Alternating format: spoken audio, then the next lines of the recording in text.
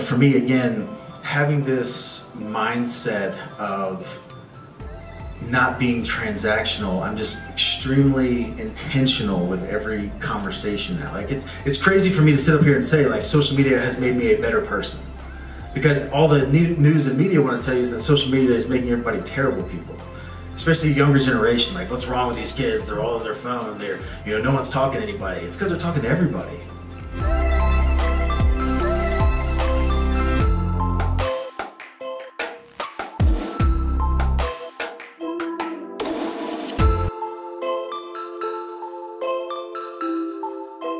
And so with a lot of my content lately that we've been putting out, like I've been exposing a lot of stuff about myself that hasn't been comfortable to put out there. But by doing so, now the messages that I'm receiving, now the conversations that I'm having with people are so much more real and so much more impactful.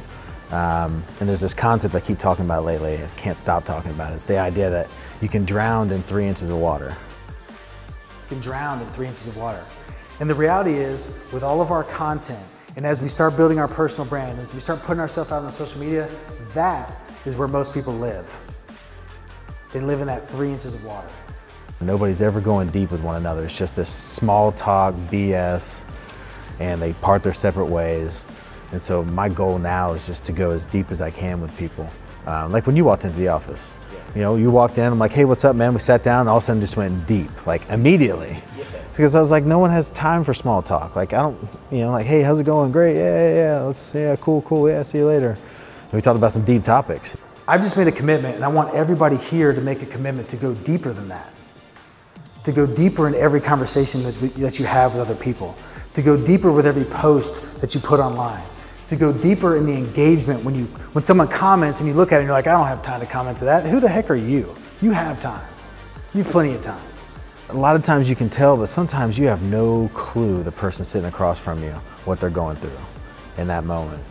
And I think by offering that little bit of vulnerability on your end gives them that chance that they may actually be like, you know what, I'm actually going through this right now.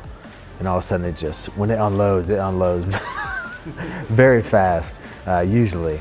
But that's what I found lately, is just like, you never know what someone's going through.